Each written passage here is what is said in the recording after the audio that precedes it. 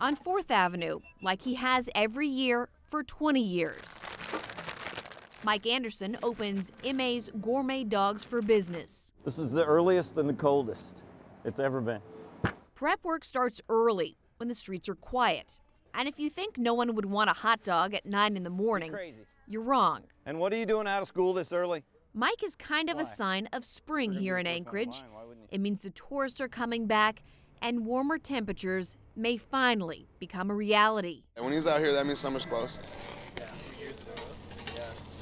Some people think Mike can be a little bit gruff. You know how many times I get called a hot dog Nazi a day?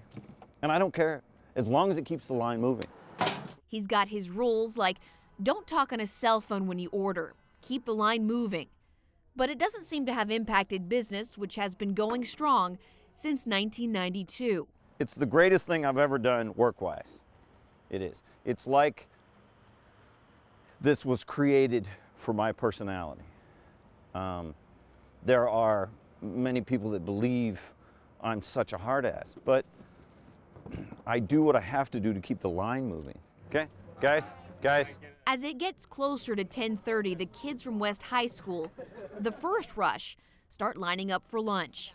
And if you don't have enough money, you can take your chances. Just toss the tinfoil ball into the trash can. Oh! If you make it, you get a free hot dog. If you miss, you do 30 push-ups. And there were a lot of push-ups today. It caught the eye of some tourists who decided to see what all the fuss is about. Oh my God, that's good. That is really good. Wow, man, I am really impressed. And I don't impress very easily. So this is good. You see, it's more than just hot dogs here. It's tradition, passed from one generation to the next. Tell your mother I said hello. It's capturing the promise of a new season, if only for one fiery moment. I love this place.